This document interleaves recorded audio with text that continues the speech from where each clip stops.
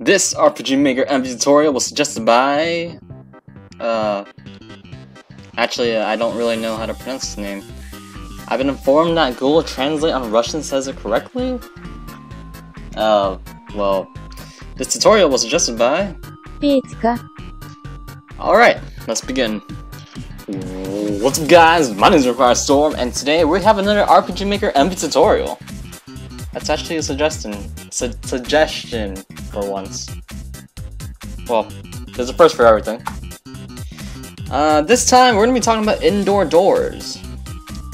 Now, I have two variants ready, so we're going to get straight into the venting right now. So, there's only a door here, so that I can compare the two events. But, let's check the actual event of the door, because apparently it still keeps the same event. Now, first of all, we had this normal sound effect, open one. These two things are essentially kept the same, except for the fact that the step forward that's taken from the other door event, we'll see here. Yeah, this step forward is duplicated, and it's a wait command. It's not a skip command, although I guess you can make it a skip command. So in this house here, when you interact with this door, you're gonna step forward, but then you're gonna step forward again to make it through to the other side. Now we have a conditional event.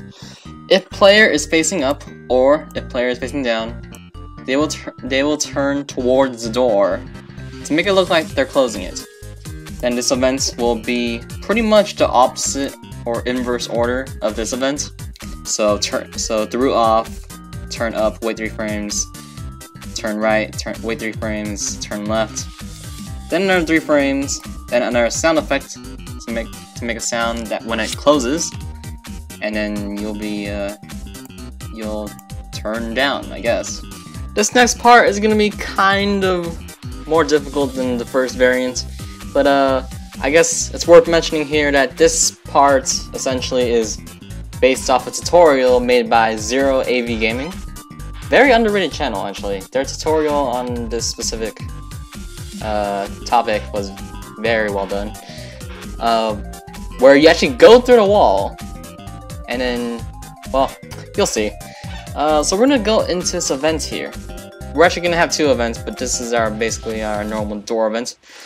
Now we're gonna have this open sound effect once again, but then here's the catch here: turn left, wait 3 frames, turn right, wait 3 frames, turn up. But then you don't step forward yet, or at least the through on will be on here, because the player. Well, I guess this is basically the same thing, but actually no, you have to have on a player so that you can go through this wall.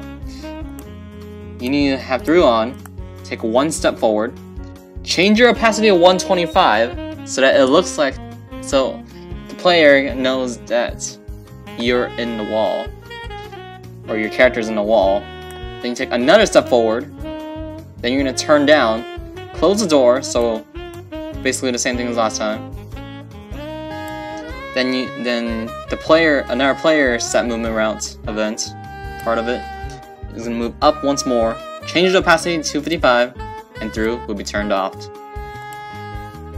But we're not done yet, because we have this second one, where it's essentially going to be similar, but not really.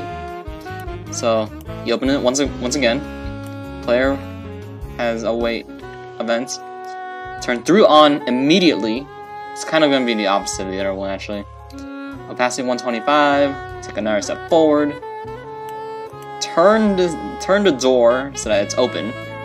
Player takes another step forward, changes the opacity, takes another step forward, turn up, through off, and the door closes once more. And basically, that's all that's going to happen. The door's going to be closed, you're going to be on the other side, depending on where you are. I guess this is worth mentioning just as an additional point here. All these events can be player touch events, but they can also be interactable events. I guess I'm pretty sure it doesn't matter, but don't quote me on that. So we're gonna get into how it's gonna look like right now. Well, I mean, you may have seen this in, well, the preview, but in case you haven't, here it is again. Alright, so we gotta interact this door. we go forward, and we close it behind us. So mission accomplished. But if we go in again, we close it behind us again. It works both ways. So I'd say that's mission accomplished for this variant. For this one, we go in the door, change opacity, and go through the wall. And again, we do the same thing from the other side. So I'd like to say it's mission accomplished. Again, I said that again, but oh well. Well, that's it for today, guys. Thank you so much for watching. I have a tutorial planned for next week. Hopefully the week after will be a demo update finally. And then, so I actually might have a tutorial idea for the week after. So, no tutorial suggestions until July, maybe, at least second week. Unless I have something else planned, and I don't know, but yeah, that's kind of something you gotta take into mind. But hope you enjoyed it. Hope it was helpful. See you guys, and stay safe.